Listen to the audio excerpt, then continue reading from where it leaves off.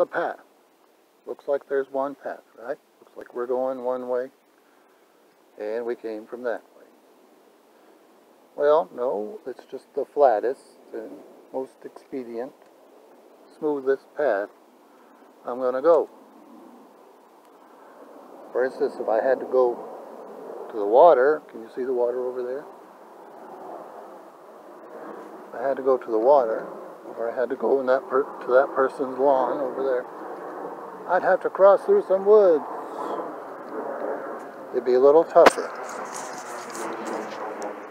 What are we doing? Are we taking a path, the flattest, smoothest, most expedient path? Or are we doing the right thing? If you were thirsty enough, you'd say, well, the right thing is to get to the water. If that's where you lived, you'd say, oh, the right thing is to jump over that fence and get to that house, because that's where I live. I'm going to eat dinner.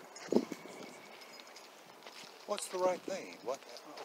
As a Christian, I'm speaking to Christians, so I'm talking about war, and do I support the war? Well, I could use somebody else who's interpreting this their own way. Tulsi Gabbard, Sean Hannity, talking to her last night, I believe. She says stuff like, well, Biden should have set objectives. We should know what the plan is. We should know what the outcome is, what we expect, and do the right thing for us as well as the rest. But what's the best thing for the United States? The best thing for the United States is Russia not being the aggressor and killing innocent people, destroying the Ukraine. That's the best thing for the United States. Doesn't matter about Biden. Doesn't matter about countries. Doesn't matter about Russians. What do I care about Russians? What do I care about Ukrainians? That's right, I didn't care a month ago. Right? Yeah, just interesting places I've never been to. Russia and Ukraine. Some people are saying, well, you can't know the truth. Nothing they're putting out is the truth. If they're saying one thing, for sure the other thing is the truth. For sure it's something they want you to think to manipulate you. In that case, or it's propaganda. Everybody uses propaganda. They all show you the images they want you to see. Not necessarily what really is happening. Really is happening? Look here. I only have to know. Evil people are doing wicked things. Murderers are murdering.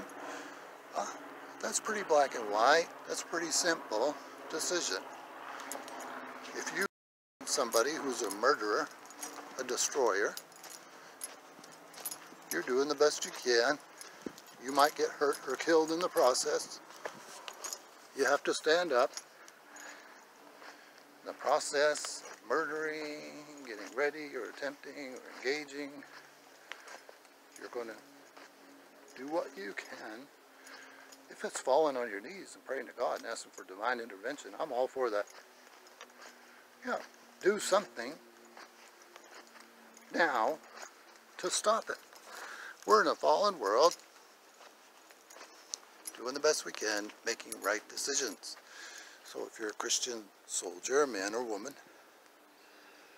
or if you're a Christian family and your son or daughter is going into war, I want you to know I support the war to defend Ukrainians because it's just the right thing to do. It's the right thing to do. Stop the aggressor. There was no existential threat against Russia. Maybe there was against Putin. But stop the Putin War. Don't have any malice in your heart. I don't have any animosity towards Russians.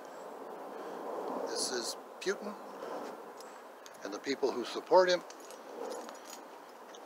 destroying a nation. And when I say innocent people, I mean people who are living where they're supposed to live in their own country. They're not being aggressors against them. They're not the murderers. They're not the aggressors. They're not the evil.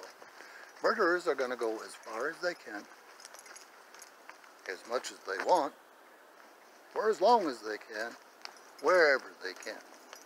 That's a murderer. Once you start murdering, one of two ways that can go. You can either repent, not have remorse, you still have a soul, or you don't have a soul. Hey, you just keep going, man. This is a party, and I'm here to party. I'm here to rock and roll. He's not going to stop. You can't negotiate with him. Tulsi Gabbard said, you got to know your objective before you engage. Yeah, well, my objective is clear. Stop the murderer. Now, some people are saying you're going to escalate the situation. You put a no-fly zone, we're going to engage, there'll be troops down. You'll have to take out the anti-aircraft installations. You'll be bombing Russians, wherever the Russians are, that are a threat to your planes in the no-fly zone. There'll be pilots down, there'll be rescue missions, there'll be boots on the ground if there's a no-fly zone. Okay. So you're saying, I'm escalating.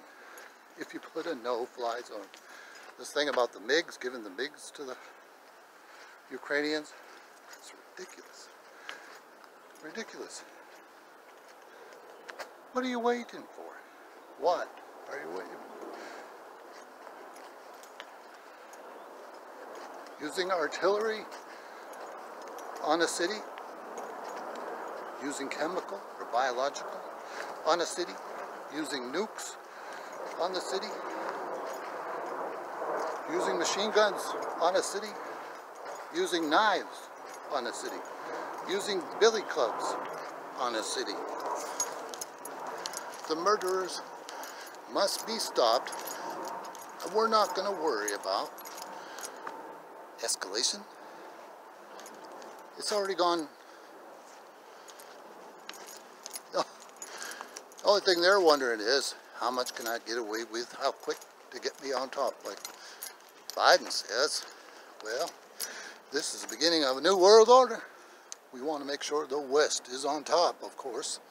Yeah, duh. What do I care who's on top? I'd rather there be no war. I don't care that the West's on top. The Russians and the Chinese want to rule the world. Let them rule the world in peace. Stop killing people. We must stop the aggression, the murderers. So I support you going into war, or your children going into war, or your mother or father going into war. You have to make, everybody has to go before God in judgment, so make sure your heart is right and pray for wisdom. Lord, I pray for wisdom myself.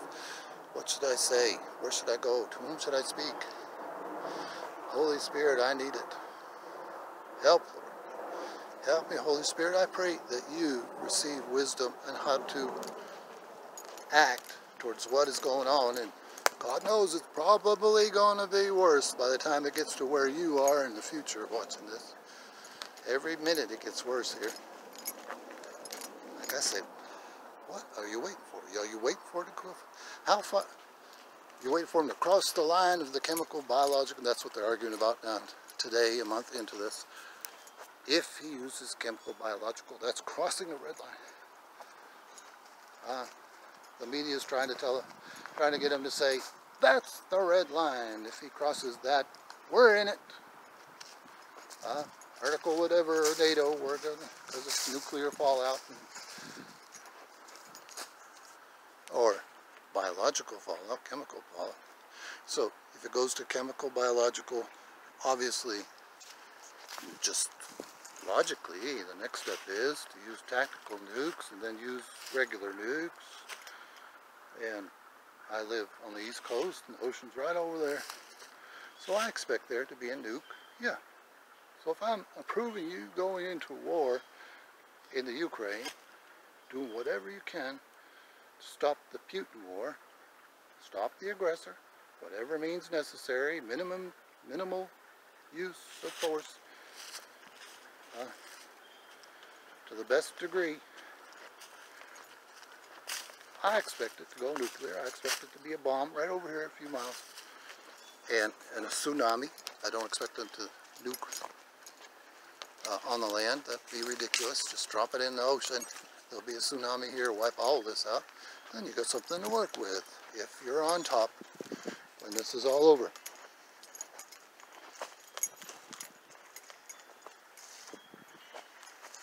Crazy. So what I'm saying is, get with God. Make sure your heart's right in the matter. Pray for wisdom. If that seems like the right thing for you to do, to go into war, if you're the soldier, sailor, marine, if you're the housewife, if you're the mother or the father, if you're the son or the daughter of the soldier, it's the right thing to do at this time. We're making the best decision we can with the information we got. So, and we're doing it in Christ, in Jesus. And we know God doesn't want us to kill. And we also know God will support those who help the weak and the helpless, the orphan and the widow, any weak person who is being destroyed and killed by an aggressor. God's also on that side. That's also God's will. God's will. So, I'm just wondering, what's taking so long? What are you waiting on? And I don't trust Democrats, I don't trust Republicans, I don't trust governments. Who cares? Like I say, Russian, American, what do I care who rules the earth in a fallen world? They're supposed to be wicked, evil. It's a fallen world. As long as they don't oppress the people, that's all I care about. And we're able to evangelize. Till a month ago, we were able to evangelize in Ukraine and Russia. Now that's over. Now we're supposed to be killing each other. The Christians that became, you see how crazy it is? Borders and alliances. You can't have an alliance with NATO. Just do the right thing. So I bless what you're doing. If that includes taking up arms, using lethal force, I bless it in the name of Jesus. Do the right thing today. Keep doing the right thing while you're still on earth. We all want to get to heaven. I care about your salvation. I care about the people's salvation you'll be killing in the process. I pray they come to repentance, salvation, healing, deliverance, and blessing. I pray they lay down their arms. I pray they all just walk off the battlefield. You get there, you show up with your rifle and your grenades, your rocket launchers, and they all put down their arms.